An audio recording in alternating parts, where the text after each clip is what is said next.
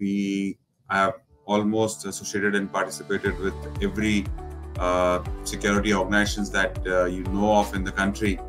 Are a lot of areas that are still unexplored, and we see a very, very huge potential of how some of these things can actually become mainstream. Hi and welcome to Kotak Chatroom presented by Kotak Securities. I'm Indu Chaudhary, and in this special edition, our focus is on the IPO of drone manufacturer, that is ideaForge Technology. Now, to discuss more insights and what do we expect from this IPO going forward from here, joining in the top management of this company with me on Kotak Chatroom, Mr. Vipul Joshi joins in. He is the CFO of ideaForge Technology. Welcome, Vipul, and thank you so much for taking the time out for this discussion. Thank you for having me on the show. Vipul, not many people would know that what started off as a college project in IIT Bombay is now pouring into the listed space of stock market exchange. What's been the journey so far, and what's your vision? Great. So the story goes back to 2004, is when actually my other promoters, Rahul, Ashish, and Ankit were in IIT Bombay. And one fine day when Rahul walks up to Ankit to say that I want to try a very innovative idea around hovercraft, and can we do that in the Powai Lake? So with that, the sort of say aviation story for ideaForge started. On our own, we configured a quadcopter drone at that time, tried to fly it, didn't realize that we are stepping into something which is going to differentiate going ahead. But a lot of things changed. The company got incepted at 2007, and in 2008, while we were still tinkering with the technology, unfortunate incident of Taj attack happened. And there we saw that very large aircraft, helicopters were trying to see through the windows of the hotel, and we thought Right. that had our technology been ready, we would have actually been able to deliver a much more fruitful outcome and de-risk the lives of people, whether the people flying the choppers or people within the campus itself.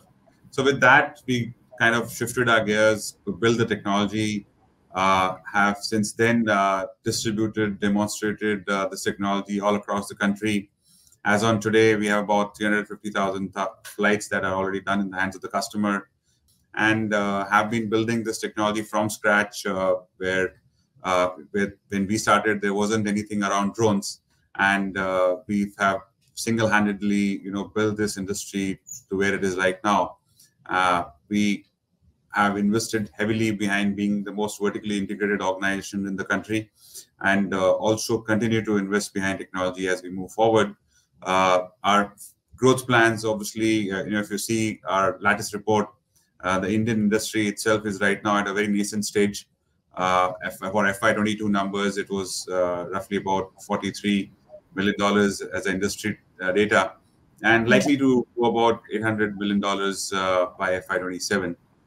In that, we likely to pivot into a lot of markets, as well as introduce new products going ahead. Okay, so Mr. Joshi, going forward, if you could help us understand the key objectives of launching this IPO, and what are the details of this IPO, and how are you going to utilize these funds? Sure. So the primary raise for the IPO is about 240 crores. Of this, the proceeds are going to be distributed between 50 crores of repayment of debt, 40 crores in product development, and 135 crores in working capital. The IPO is a milestone for ideaForge now. We're going to be the first drone company listed on the main board, and we're hoping that this milestone helps us achieve the overall shift that the company wants to bring in terms of the product size that we are in at the moment range from being a 2 kilometer range to about being a 15 kilometer overall product size, and it's a 15 kilometer range plus about 2 hours of endurances that we give. In future, we would want to take all of this to a different product class, as mentioned in the prospectus as well.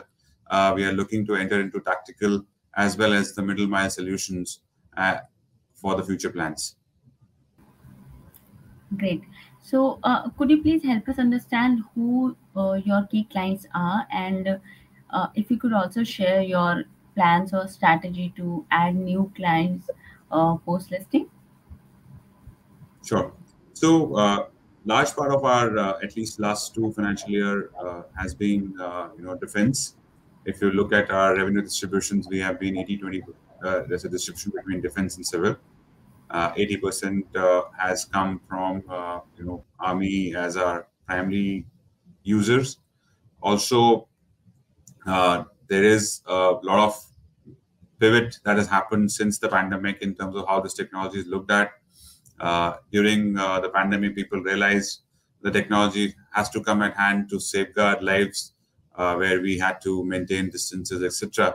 And with that perspective, even going ahead, our penetration to increase the civil revenue side or the civil base of our customer is slowly increasing, where we are seeing usage on the mapping, as well as now daily shift in terms of how people are looking at from a mining perspective, inspection, as well as large scale mapping, surveying is where different shifts are happening of how this technology gets adopted.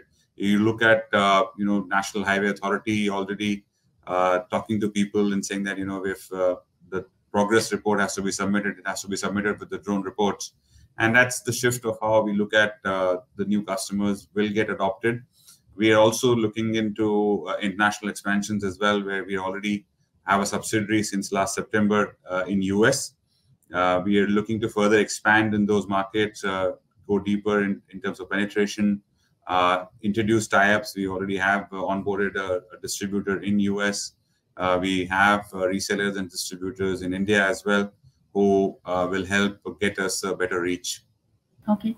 So, I also wanted to understand, apart from defense and government's requirements, do you have private clients also in India and in international market? So, see, we don't classify ourselves into private as a client. We say civil and defense is how the distribution for ideaForge is at the moment. Hmm. In civil, the distribution obviously varies from whether railways, your private enterprises, your mining authorities, or like I was mentioning, the roads authority as well. We do not cater to private customers in terms of individuals. We are not in that market. We do not envisage ourselves to be in that market as well. Currently, what is the revenue stream for the company, and in future, what will be the key focus area that can generate more revenue post listing? So for FY23, we closed at about 186 crores of revenue, and our PAT margin all stayed is about 17%. Our adjusted EBITDA is about 45%. We, as I was telling you, that as per the latest report as well, the future growth, at least in the Indian market, is likely to be about 18x, and we are hoping that we should be able to gain maximum advantage from that momentum. Now, that is just domestic, and plus our presence in different markets and other approaches from DAS perspective should help the propel the revenue growth. So, would it be possible to sustainable growth at this level, like you have maintained a growth or margin, and PAT margins are also high in comparison to your peers? So, would it be possible to maintain the same growth in near future also? See, the industry itself is a very niche right now. It is, so to say, I would say, at an inflection point. And that influx, we were hoping that will help penetrate this technology further. The adoption would shift. And with that, and if we continue to disproportionately shift the technology gear and push the boundaries of how the technology gets adopted, how we have all these years, today our till when we filed the RHP, we had 60 minutes quadcopter product. Now, when we have filed the RHP, we have a 90 minutes product already in the hands of the customer, launched for procurement. So that shift is what we would continue to drive in terms of technology. We are committed towards, our ideaForge has performance, reliability, autonomy as their core DNA, and fundamentals on which the technology gets developed, and we would want to take out the whole headache of flying out of the hands of the user as we progress ahead. And with that, most likely we would want to continue showing good results in terms of financial numbers as well. Okay. And any plans to set up new manufacturing plants in India? So far, I don't think that we would need a capex investment around manufacturing.